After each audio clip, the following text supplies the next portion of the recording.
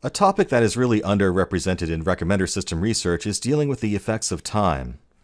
One example is seasonality. Some items, like Christmas decorations, only make for good recommendations just before Christmas. Recommending bikinis in the dead of winter is also a bad idea. Picking up on annual patterns like this is hard to do, and most recommender systems won't do it automatically. As far as I know, this is still an open problem in the research arena. Those of you looking for a master's thesis topic, there you go. But something you can do more easily and more generally is taking the recency of a rating into account. Netflix in particular found that these sorts of temporal dynamics are important. Your tastes change quickly, and a rating you made yesterday is a much stronger indication of your interest than a rating you made a year ago. By just weighting ratings by their age, using some sort of exponential decay, you can improve the quality of your recommendations in many cases. Or you can use rating recency as a training feature of its own, in addition to the rating itself. As we mentioned in the context of Amazon, the product you're looking at right now is the most powerful indicator of your current interest. Time plays a big part there as well. Whenever you train a recommender system using historical ratings data, you are giving your system a bias toward the past. A Netflix that didn't take time into account would end up recommending a lot of old shows to you instead of the hot newer ones you want to see. If the things you're recommending are time sensitive in any way, it makes sense to use rating recency as a training feature of its own. I could keep on going with real-world lessons, but I'll end with this one. In the real world, a recommender system you're building for a company will ultimately exist for the purpose of driving their profit.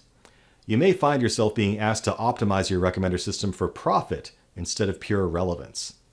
What does that mean? Well, normally you test different recommender systems based on what drives the most purchases, video views, or some other concrete measure of whether a customer liked your recommendation enough to act on it.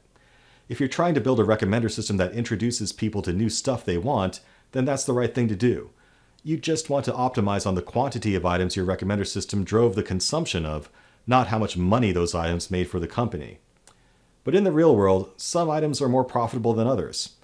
Some items might even be offered at below cost as loss leaders to attract people to your site, and recommending them actually costs your company money. This presents a bit of a moral quandary for developers of recommender systems.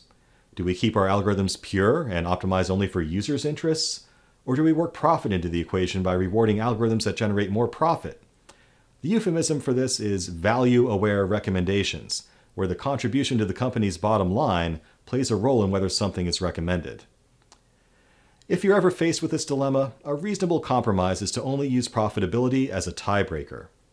If you're showing top 10 recommendations to someone, and the underlying scores for the top 2 items in that list are about the same, it wouldn't do any harm to show the more profitable item first. Items higher in a list are more likely to be clicked on, we call this position bias, and if you're really not sure which item should come first, you may as well go with the one that will earn more money for your company. Optimizing too much for profit can backfire though. You don't want to end up only recommending expensive items to your customers because they'll be less likely to purchase them. It might make more sense to look at profit margin and not actual profit, so the cost of the item isn't really a factor in what you recommend.